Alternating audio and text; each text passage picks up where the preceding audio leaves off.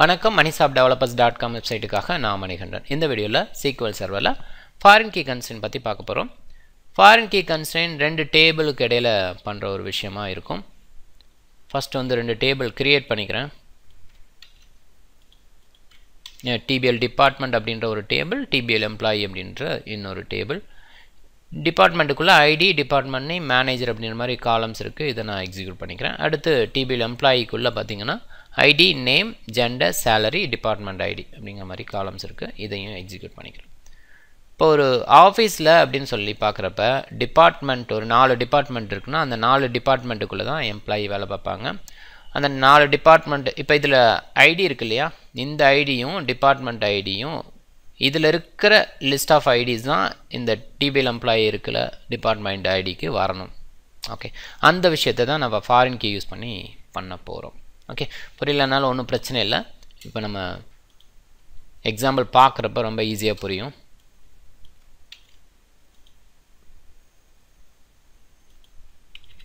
ஒரு 4 row insert பண்ணிடுறேன். Department டேபிளுக்கு இன்சர்ட் ஆயிடுச்சு.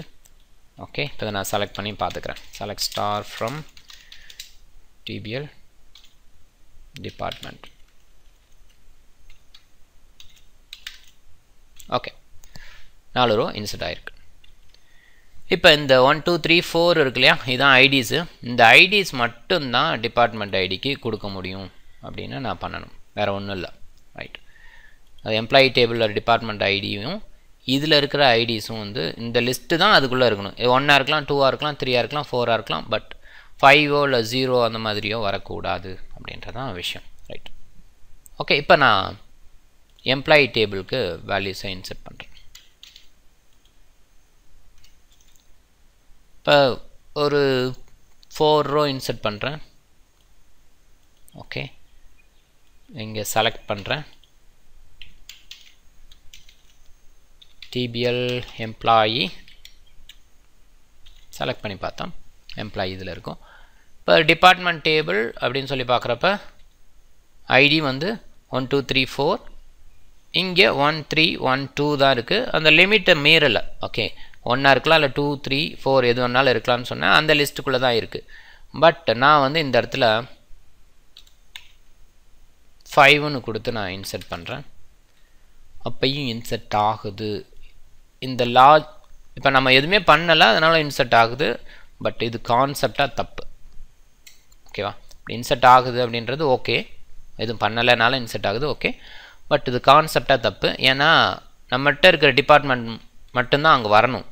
4 வரைக்கும் தான் இருக்குது. நான் 5 இன்சர்ட் பண்ணியிருக்கேன், இங்கே 5 இன்சர்ட் ஆகிருக்கு. இது தப்பு.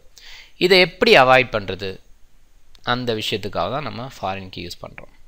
ஓகே, இப்போ நான் வந்துட்டு நான் எம்ப்ளாயி டேபிளை ட்ரங்கேட் பண்ணிக்கிறேன்.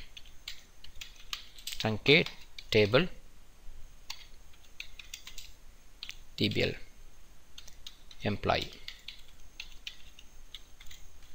ஓகே, இப்போ டேட்டா எதுவும் இருக்காது. ஓகே, இப்போ நான் ஃபாரின் கீ செட் பண்ண ட்ரை பண்ணுறேன். TBL employee, right click, design. டிசைனுக்குள்ளே அந்த டிபார்ட்மெண்ட் ஐடி, டிபார்ட்மெண்ட் ஐடியில் கிளிக் பண்ணிவிட்டு இங்கே வந்து ரிலேஷன்ஷிப் அப்படின்னு இருக்கும். ரைட் கிளிக் பண்ணிங்கன்னா ஆட் கொடுங்க. ஆட் கொடுத்தோடனே நேம் ஒன்று இருக்கும்.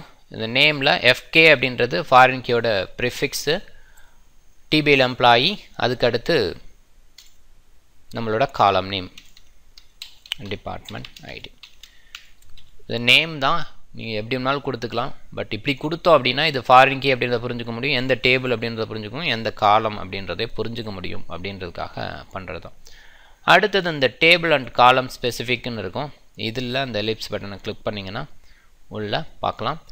இங்கே டிஃபால்ட்டாக ஃபாரின் கீ டேபிள் நம்ம எந்த டேபிள் செலக்ட் பண்ணி ரைட் கிளிக் பண்ணுமோ அந்த டேபிள் தான் இருக்கும். அதை நம்ம மாற்ற முடியாது. பட் அதோட காலம் வந்து department IT. Right, department TBL department இங்கே பிரைமரி கீ டேபிள் அண்டு இதில் ஐடி, இங்கே டிபார்ட்மெண்ட் ஐடி. ஓகே, இந்த TBL டிபார்ட்மெண்ட்டில் இருக்க ஐடியையும் இங்கே எம்ப்ளாயி இருக்க டிபார்ட்மெண்ட் ஐடியும் லிங்க் பண்ணுறோம். ஜஸ்ட் ஓகே கொடுக்குறோம், க்ளோஸ் பண்ணிவிட்டு சேவ் பண்ணுறோம். Okay, 1 second confirm பண்ணிக்குது. ரைட். இப்போ போய் நீங்கள் இன்சர்ட் பண்ண ட்ரை பண்ணிங்கன்னா இட்ஸ் நாட் பாசிபிள். இப்போ ஃபஸ்ட்டு 4 நமக்கு நார்மலாக ஒன்றும் பிரச்சனை இல்லை. இந்த 5th ஒன் வந்து நான் இங்கே 5ன்னு கொடுத்துருக்கேன் டிபார்ட்மெண்ட் ஐடி. ஆக்சுவலாக டிபார்ட்மெண்ட் வந்து பார்த்தீங்கன்னா 1 2 3 4 வரைக்கும் தான் இருக்குது. நான் 5 வந்து நான் இங்கே இம்ப்ளிமெண்ட் பண்ண ட்ரை பண்ணுறேன். இப்போ யாரார் சொல்லும் பாசிபிள் இல்லை. ரைட். இந்த விஷயத்தை எப்படி கோட் வைஸ் பண்ணுறது நான் கிராஃபிக்கலாக பண்ணேன். ரைட் கிளிக் பண்ணிவிட்டு டிசைன் போயிட்டு அந்த மாதிரி ரைட்டில் ரிலேஷன்ஷிப் அப்படின்னு சொல்லி போகணும். அது கிராஃபிக்கலாக பண்ணது. ஓகே. பட் இது எப்படி கோட் வைஸ் பண்ணுறது? ஓகே. ஒன்று டேபிள் க்ரியேட் பண்ணுறப்பே பண்ணுற விஷயமா இருக்கும். ஃபஸ்ட் வந்து இந்த எம்ப்ளாயி டேபிளை ட்ராப் பண்ணிடுறேன், புரியறதுக்காக தான். ஓகே, நான் ட்ராப் பண்ணிடுறேன். இப்போ நான் வந்து கொடுக்குறேன்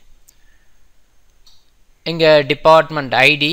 ஓகே, இன்ட்டு பக்கத்தில் வந்து கன்ஸ்ட்ரைன் இந்த ஃபாரின் கீயோட நேமு, அடுத்து foreign key references department DPL டிபார்ட்மெண்ட்டுங்கிறது இந்த பிரைமரி கீ டேபிள் அதோட காலம் எந்த காலமோட லிங்க் பண்ணுறோம் அப்படின்றது.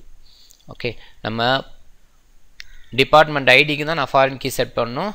அதுக்கப்புறம் டேட்டா டைப் இது வரைக்கும் நமக்கு நார்மலாக தெரிஞ்ச விஷயம் தான். கன்ஸ்ட்ரைன் என்ன கன்ஸ்ட்ரைனோட நேமு, என்ன type of constrain and references இந்த கீவேர்டு ரொம்ப முக்கியம் இதில் கொடுக்குறது.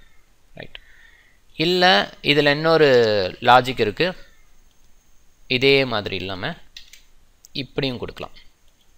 அதே விஷயத்தை எப்படியும் பண்ணலாம். பட் இதுக்கும் என்ன வித்தியாசம் அப்படின்னு சொன்னால் பார்த்தீங்கன்னா தெரியும். இன்ட்டு இங்கே கன்ஸ்ட்ரைன் கொடுக்கல, கன்ஸ்ட்ரைனோட நேம் கொடுக்கல, இங்கே வந்து ஃபாரின் கீ ரெஃபரன்சஸ் மட்டும் கொடுத்துருக்கோம். இது மட்டும். இப்போ இப்படி கொடுத்தோம் அப்படின்னா பர்டிகுலராக அந்த கன்ஸ்ட்ரைன் நேம்லே ஆகும். இப்படி கொடுத்தீங்க அப்படின்னா சிஸ்டம் வந்து அதுவே ஒரு பேரை எடுத்துக்கும். ஓகேவா? அது ரேண்டமாக எடுத்துக்கும் இல்லையா? எஃப்கே இந்த மாதிரி எடுத்துச்சு. லாஸ்ட் டைம் பார்க்குறப்ப கூட எஃப்கே டிபிஎல் எம்ப்ளாயின்னு இருந்தது. அதுதான் நம்ம நேமை மாற்றணும். ரைட். அந்த மாதிரி எடுத்துக்கும். இது பெட்டர். இப்படியே இதை க்ரியேட் பண்ணிக்கிறேன். ரைட். இப்போ போய் பார்த்தோன்னா டிபிஎல் எம்ப்ளாயி காலம்ஸு பார்த்தீங்கன்னா இங்கே இந்த ஃபாரின் கீ கிரே கலரில் கீ இருக்கும். ஓகே, அண்டு கீஸ்குள்ளே போய் பார்த்தீங்கன்னா நம்மளோட primary key. So primary key நம்ம வந்து நேம் எதுவும் பண்ணலை, அதனால் பார்த்திங்கன்னா அதுவே பார்த்திங்கன்னா ஒரு ரேண்டமாக ஒரு நேம் கொடுத்துருக்கு இல்லையா? ஃபாரின் கீக்கு நம்ம நேம் கொடுத்துருக்கோம். Okay, department IT FK DPL employee department IT மாதிரி கொடுத்துருக்கோம். அதனால் அது இருக்குது. ரைட். ஓகே, இப்போ நான் வந்து இன்சர்ட் பண்ணி செக் பண்ணிக்கலாம்.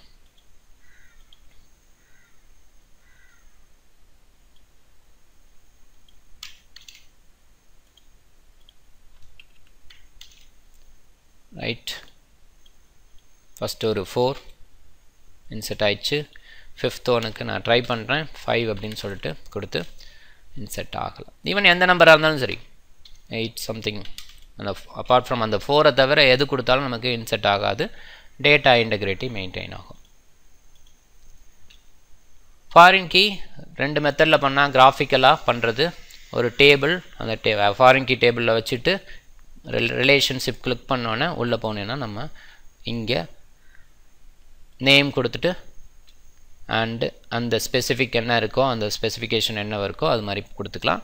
அடுத்தது கோட் வைஸ் அப்படின்னு சொல்லி போகும்போது இந்த இதில் நம்மளோட நார்மல் டேட்டா டைப்புக்கு அடுத்து, அதாவது காலம் நேம் டேட்டா டைப்பு, அதுக்கு அடுத்து ஃபாரின் கீ ரெஃபரன்சஸ் அப்படின்னு சொல்லி கொடுத்து அந்த ப்ரைமரி கீ டேபிள் அந்த ப்ரைமரி கீ டேபிளோட காலம் நேம் ப்ராக்கெட்டில் கொடுக்கணும். ரைட்.